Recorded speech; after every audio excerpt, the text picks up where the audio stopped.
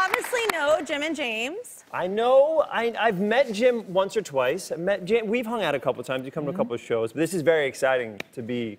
Oh, that's right, because you're the animation. So you didn't actually do a scene. They You were put me in a booth. They put me in a booth. They do a movie. He makes sound. Yeah. In front of You had the nobody. best job because you could be in pajamas doing your job. Oh, yeah. I was in literally like an old school nightie with a candle and a hat going around like Ebenezer. Why are you a golden girl? Okay, I was like... Yeah. I dressed like all three of the Golden Girls. Yeah. Hot. Yeah, I like thanks. it. Yeah, Yeah. so hot. Love it. Yeah. So we also worked together and we never met. Yes, I was in a booth for that too. Yes, for home. So I did the voice thing too. Yeah, we never met. I played an animated version of myself singing about Hanukkah. So I played an animated version of myself, you know, just singing Christmas. Yeah. Christmas and Hanukkah. Yes. And it was very hard. I went method. Oh, really? Yeah, playing myself was difficult. So your mom, though, is a teacher like mine, and I love my mother so much. And Yes. I love teachers. And you're a hardcore lover of your mama, too, right? yes, I love my. It'd be very weird if this was the moment I said I hate. No. Happy Valentine's Day. Valentine's Day, Mommy. No, I meant like... My mom, I'm happy we're doing this. Mom, Mommy Issue Show. We turn the lights I start down. shaking. No, because I read your pre-interview and they brought up that, her mom is a teacher too, and you were like, I love talking about my mom, and me Yeah, too. she's been a Bronx school teacher for 50 years. Wow. That's so cool. So you guys were very kind, and you're like, we love. My mom's name is Joan Schwartz, and one of the things they're like, is there a picture of you and your mom? And I noticed that all the pictures of me as a kid have my name on the shirt, which made me feel like they just didn't remember my name or something weird. Now, were you like the last born? They didn't want to get confused. Yes, they saw me. They're like, which one are you? Ben? Got it. Yeah. So you're also a published author. That's crazy. I've published 4 books. Yeah. What do you have a life?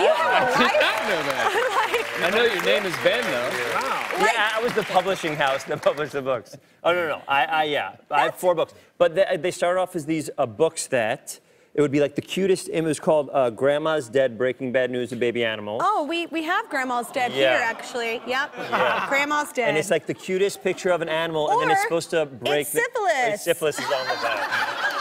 It breaks bad news with a cute animal, so you can say anything terrible. Your baby's ugly?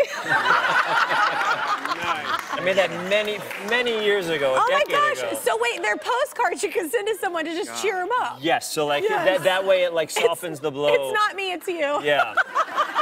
Are you in need of a card, Jim? Do you need to tell anyone anything? Like, so many. Maybe, well, not this one, but you're not the father. I haven't seen this book in a decade, which makes it even more exciting that we're looking. It'd be better if it said, I'm not your father.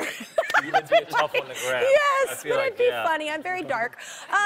So, Ben, we've got animals coming up. Are you an animal person? I love animals. Too. Yeah. I very much love animals. I'm afraid of maybe 1 or 2.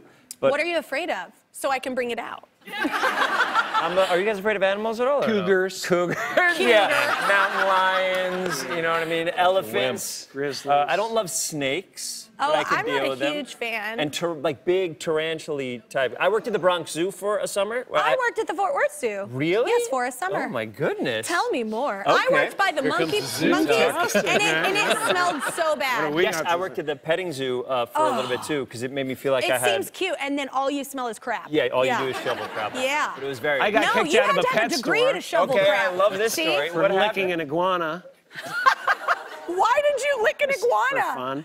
Okay. Why not? Looking at you. You don't know what an iguana tastes like. I do. You do. I'm good with my imagination on that. What does an iguana taste like? What is it? What is lick? Hard to compare it. Like chicken? A little bitter. It's its own thing, yeah.